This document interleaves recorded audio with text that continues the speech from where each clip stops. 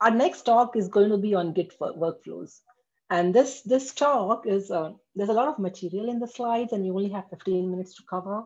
So David, give me a heads up if I'm exceeding our 15-minute slot, okay?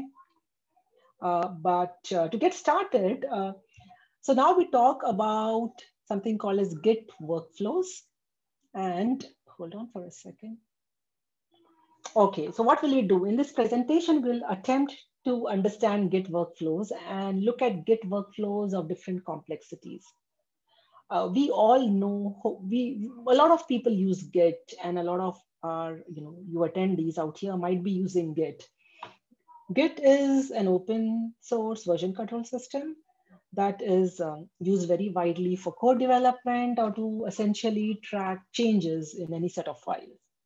And to make it clear, in this talk, we are not really going to go through Git basics.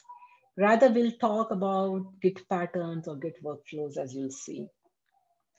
Why are we talking about Git workflows? We all have distributed teams. We work as a part of distributed teams, multiple people working on different aspects of the code. And our goal usually is to collaborate in an effective manner and in a sustainable manner, and to ensure that the software is, we are developing the right code. And Git workflows can help us immensely for collaborations in some of these goals. So first thing to know about Git is that Git is a decentralized version control system. However, you can use Git in many different ways and patterns or workflows. And the simplest pattern or simplest workflow is to use Git in a centralized manner. And that's called as a, when you're collaborating via Git in this simplest manner, it's called as a centralized workflow.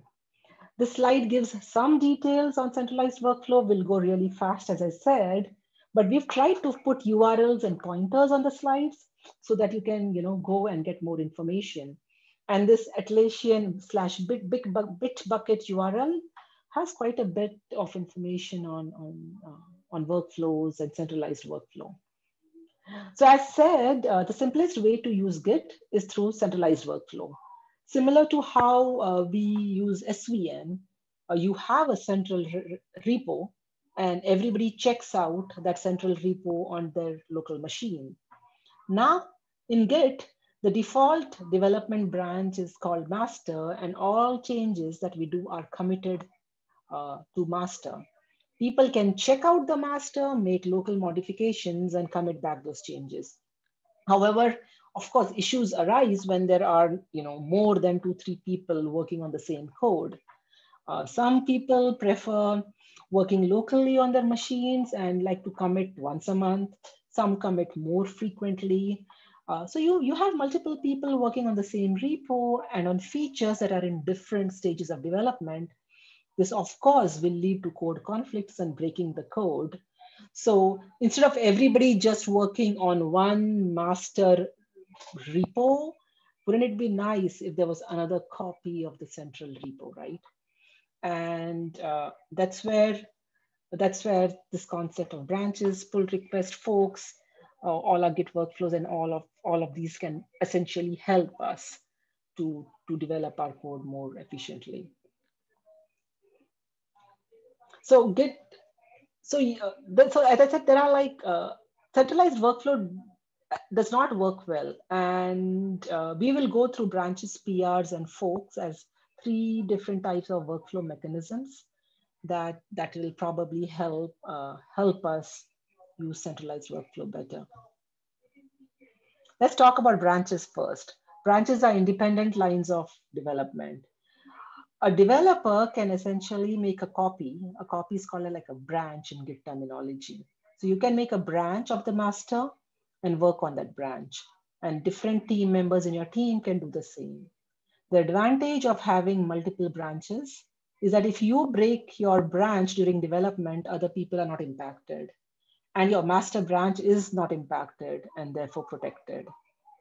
Eventually, when you are ready to add your code, when your code changes are done, you will need to add those changes to your master from your branch. And so that the features of your code are exposed into the main code and other team members. And the way to do this is called merging. So you can develop on a branch that you name as development or testing. And once your work is done, you can merge it into the master branch. Branches are, a very, very initial concept that everybody who uses Git, they know about it. Now with Git, branching is very easy. When you're working on your project, you need to make good decisions about what branches you want, what branch names you want, what is the scope of work that will be done in those branches.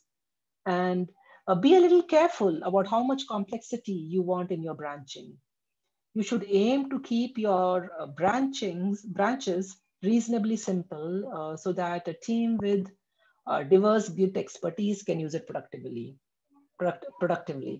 The good thing about Git is that there are more complex branching models available for your team to use, and experienced users can individually take advantage of this extra power that Git offers to make themselves more effective.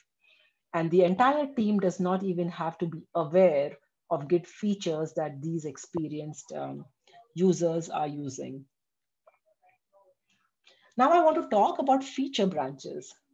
This is a branch that is created specifically for adding some feature to your code. And when that feature is completed, the branch is usually merged with the main master or main code, and then this feature branch is deleted. You can create feature branches also specifically for fixing bugs. So see the example out here. You have two people, Alice and Bob, and they're working on the same code. Alice creates a local feature branch called add solver. Bob has a local feature branch called issue 151. They have both created these branches from the master. They work on, but when Alice created her branch, she used the latest version on the master was commit C. Bob, when he's created his branch, the latest commit was, version commit B. And therefore they are working on different versions of the master. Alice and Bob make changes. Now, to understand this example, let's say that Alice decides to push her changes to master before Bob does. And so now the master has Alice's changes, which are D, F, G, I. They are all changes that Alice made. When Bob tries to merge his branch, he has a conflict between his commit and the code in the master branch that perhaps Alice put. So now what does he do? He will have to take some action and additional steps to resolve this issue. So as I said, what can Bob do? Bob will essentially have to rebase his commit. And initially when Bob created his branch, issue 151, he had created it from commit B of the master. Now he will have to rebase it so that it kind of starts from the latest commit in master, that is commit I. Once he does the rebasing, if there are no additional conflicts, then he can merge his code and push them into master. And then he can choose to delete his branch once done. So these are something called as feature branches, and they are a very, very common way in which Git is used, which workflow is used. Again, look at the Atlassian Bitbucket URL if you need like more insight into this. So we spoke about feature branches and how they are short-lived, and you delete them once the work is done. But there exist other branches in the main repo that never get deleted or seem to have infinite lifetime. For example, your code may have branches called production or development, where the production branches strictly has stable code, and the development branch may have work in progress code. Each branch may provide a different environment, and that's actually a big advantage of Git. So you can, in this example out here, you can see that the add solver branch did not merge directly into master. I don't know if you can see my cursor, but the add solver branch merged into development. There were many commits to development, and then when everything was settled, it then merged into master. Let's talk a bit about PRs and pull requests. So let's say your team is working on a feature branch. When each feature is done and it's ready to be merged, you use the method of pull request to merge it into a PR. Pull request is also called as a PR. A pull request tells the owner of the code that there are changes being proposed. So you make changes in the feature branch, and then you uh, create a pull request. The pull request will get reviewed by the owner maintaining the code, and the owner will probably discuss things with you or not. And based on the conclusion, the owner may accept your PR in the main code or may reject the PR. And pull requests essentially are a feature that makes it really easy for developers to collaborate. One more important concept that we should really talk about is GitHub fork. Forks are a very important concept. So they're essentially a copy of your main repo. If you've used GitHub, it's very easy that you make a fork and a repo is copied from the original account to your account. One big advantage of forks is that you only need read access to the main repo and you don't need write access. So you can fork a read-only repo, you can make a copy of it in your GitHub account, and then you and your team can work on this forked off copy. When you are done, you can push the changes to the main repo. But usually to push the changes, you create a PR, you submit the PR, the repo owners will look at the PR and accept it or reject it. And this working model allows anyone in the public domain to become a full contributor to a code, while the main repo maintainer can ensure that only valid stuff gets added into the code. So far we've looked at the centralized workflow and how things like PR, feature branches, folks can help us with it. And that's one time that there are. Now we'll look at some more complex workflows. The first three listed here, that is a Git flow, GitHub flow, GitLab flow. They are generic ideas. And then we'll talk very briefly about the Trillino scientific package workflow a bit. Git flow. So what is Git flow? Git flow is a branching model that emerged shortly after Git itself emerged. What is a branching model? When you have a team, you want to ensure each member is following a set of steps so that you have a good and well-managed software development process. Git flow is one such branching model which tells what branch names and semantics you can have so that you have a good workflow for code development. Git flow is very good for timed version releases. And it's very good if you maintain multiple versions of your software. At its very core,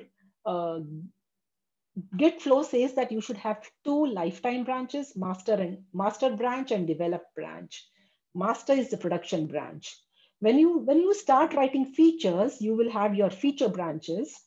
And once your feature branches are ready, you will merge them into the develop branch. When the source code in the develop branch reaches a stable point and is ready to be released, then you merge it into master. And then you can tag it with the release number. So in addition to feature branches, you can have hotfix branches, release branches, and they can all be merged into develop branch before it goes into master. So your master is always in good shape. Now note that this hotfix branch, release branch, feature branch, all these branches, they're just names given to the branches so that it's easier to create semantics around them. From a technical standpoint, they are all just simply branches. We don't have more time to go into this, but this link out here, right, for a blog, this has really great, this has good information about Git flow. We are short on time, so let's speed through GitHub flow. So GitHub flow is an alternative to Git flow. And this link of the blog or the website has, again, very good information out here. GitHub flow is a simpler Git workflow, and it's easier for people to pick up and start working with it. Now, it's very good for a team where you have a culture of pushing code into production machines every day. If your team has a culture of constantly testing and deploying code, a lot of companies like GitHub use this process, and that's why it's called GitHub flow. The rules for GitHub flow are different. Anything in the master branch is deployable. So you have to be, the team member has to be very, very sure that they don't end up breaking master. Feature branches are created from the master branch and they are put into the master branch directly. PRs, pull requests, when somebody's working, they open a pull request early so that people can collaborate, and you merge through two masters through the pull request. Pull requests obviously have to be tested thoroughly before merging. And then you deploy the master as soon as possible, once the code is there. The third flow we will look at is GitLab workflow. GitLab workflow emerged because some teams did not want Git flow and GitHub flow. They did not want to base off features of the develop branch. They didn't want so many branches. So GitLab emerged. And in GitLab, the way it works is all the features and the fixes, they first go in the master.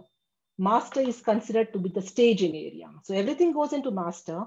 But when you want to put code into production and pre-production, you have additional branches called production branch, pre-production branch, and mature code from the master will go into this production and pre-production branches, and then that gets deployed. If you have bug fixes, hot fixes, they go in the master branch, and then things are cherry picked from the master branch to these downstream branches called production and pre-production. So each of these three workflows, they have their own spaces depending on the team requirements. The Trilinos workflow out here that you can see on the slide, it's a test-driven workflow. It's used by the Trilino scientific team. Here, what they do is that they have feature branches that start and end with the develop branch that you see in green out here. All changes to develop must come from Git pull requests. And once the PR is created, you will have to test it. And then the feature branches are merged. And eventually things go from develop to master. So everything coming in master is coming from develop branch, and therefore there's no merge conflict. So this is how a real life scientific application uses this workflow. So this is somewhat of a last slide, but I want to speak a bit about considerations when you're choosing a Git workflow. You should always have a clear set of policies to ensure that you have correct code somewhere in some branch. Usually it's the master branch, but ensure that you have policies and rules as to how to commit and merge in these branches. Choose a Git workflow that is easy for your team to communicate and be productive, easy to learn and follow. See the culture of your team, the experience level of your team, maturity of your project before choosing a workflow. Avoid the temptation of adopting a complex workflow if your needs can be met by a simpler one. And ensure that you have policy document that states the rules and workflow that your team is expected to follow. So with this, I'll end the session here, and David, I'll give control to you.